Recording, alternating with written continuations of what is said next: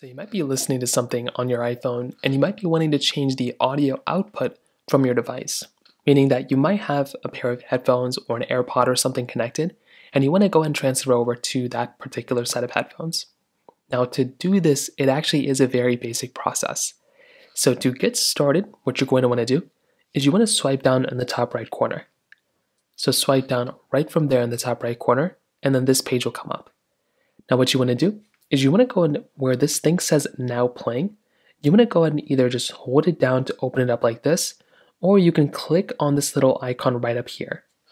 So what we want to do is click on this little circular icon that has like a little thing with antennas going around it. Click on that and it's going to bring you into your audio output panel.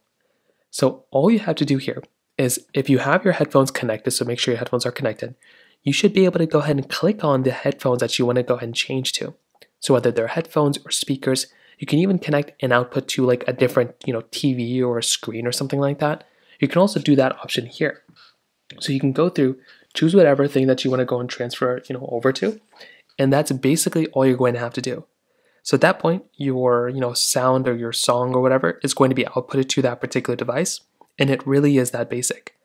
Now, if that doesn't work, you can try reconnecting your device. You can try restarting your phone. But for the most part, that's kind of the main way to go and do it for the most part. If you have any other thoughts or questions, let me know in the comment section below. Hit the like button, that would mean so much, but definitely hit that subscribe button. More importantly than everything else, I love every single one of you guys. Hopefully I'll catch you guys in the next video.